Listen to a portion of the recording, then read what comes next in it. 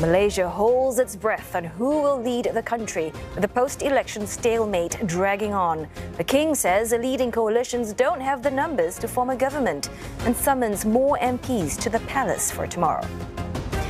A nail-biting, anxious few days for Malaysians as they yearn for political clarity, the instability exacerbating the post-pandemic situation with economic recovery on the line. For more, Helmy Haja Mydin, CEO at the Social and Economic Research Initiative, joins us live now for more. Helmy, the uncertainty just continues for Malaysia. Despite that meeting today, no confirmation on who is going to form the government just yet. But Pakatan Harapan's leader, Anwar Ibrahim, he told the media that the king wants a unity government that's inclusive.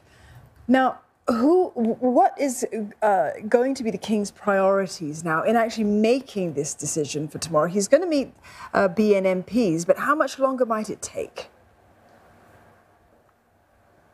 I think your guess is as good as mine with regards to how long it's going to take.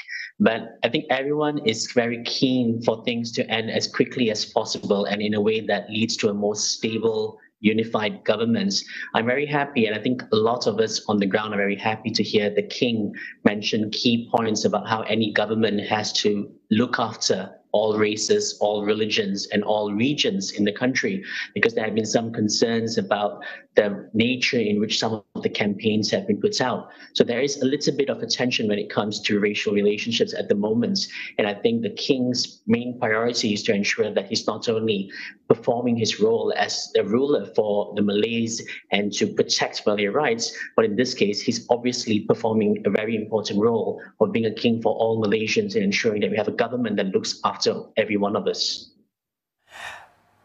So, Helmy, but we know Barisan Nasional, they've said that they're adamant they're not going to support either candidate. That's prevented either Anwar and Muhyiddin from actually reaching a majority. They want to remain in opposition. But what leverage does that strategy give Barisan Nasional?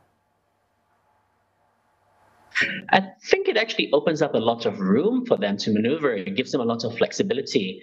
And I think it also allows them to perhaps behave in one way in public and not be in danger of perhaps angering their ground support, and at the same time be able to make a different decision behind closed doors or when they're even interviewed by the Agong, by the king.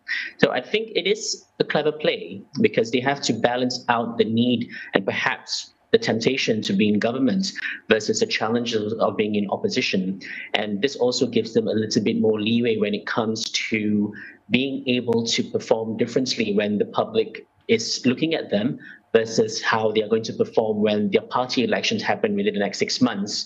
So things are very fluid, and what was said yesterday does not appear to hold true today in some cases. And we might have a very different picture come tomorrow morning when the king ends up interviewing all 30 MPs from Barisan National Coalition. Yeah, well, certainly staying in opposition would give them the opportunity to provide that check or balance to any government that gets formed. But the markets, Helmy, they don't like uncertainty. Today, KLSE, it fell for the second day. Significant election gains as well by PAS. That impacted investor fears too, specifically on policies over gambling, on alcohol consumption. Can Malaysia really afford this prolonged delay? I mean, it will be nearly 4 days if we don't get a decision by tomorrow. This delay in deciding who leads the country. You're absolutely right. We've been hit in the Bursa, we've been hit in our forex exchange, or rather our foreign exchange. And the longer this goes on, the more uncertainty there is. There's going to be more and more of an impact in terms of not just short-term, but long-term investing as well. And the last thing we want is for things to go back to what's been going on for the past few months, where there's uncertainty about policies. I think the government per se may not necessarily be an issue in terms of who ends up being in government, but rather the policies that will be introduced and whether or not there is going to be some continuity. I think most investors and most people in Malaysia who are in business, who are in the corporate scene, what they value most is some form of clarity as to the direction in which we're heading. So as you mentioned, certain sectors like gaming, finance. They will want to have a very clear idea of what's going to be introduced by any government that comes into place. And I think the first thing any new prime minister will need to do is to provide that reassurance and to provide some clarity as to the direction in which they'll be going. And once again, this may be rather different with regards to what's being said now compared to what was said during campaigning, because there may be some level of emotive and perhaps language that's used to speak to the grassroots that may give us a different impression then during the campaign period versus now when they're actually in government, and there's a realization that there has to be a very, very clear, rational and logical way of governing in order to assuage not just local domestic investors, but those in the region and across the globe as well. Helmy, thank you very much for that. Helmy Haja Mydin there, CEO of the Social and Economic Research Initiative. While the leadership tussle is playing out, Malaysians are waiting anxiously for clarity on who will lead the country. And as Melissa Go reports, what they want is for the economy to be vibrant again after badly hit by the COVID-19 pandemic. It's a political chess game that's unfolding at the federal seat of power in Malaysia. And this after the 15th general election on Saturday failed to produce a clear winner and resulted in a hung parliament for the first time in history. Now Malaysians are hoping for a quick resolution so that the country can move on to revive the economy. Life goes on. Please settle this fast. That's all. Miserable. 谁做首相 actually 我觉得不是很重要，最重要要把国家经济搞好。这几年，最近几年因为 pandemic COVID， 我们国家经济真的是被很大的 impact， 所以对人民，我觉得对我来讲，把经济搞好还是最重要的。 All three major coalitions did not have the simple majority needed to form the government, and this despite opposition leader Anwar Ibrahim's Pakatan Harapan coalition bagging the most number of seats. Dia 82, memang dia sudah menang sudah. Anwar saja, oposisi ini dia satu orang saja.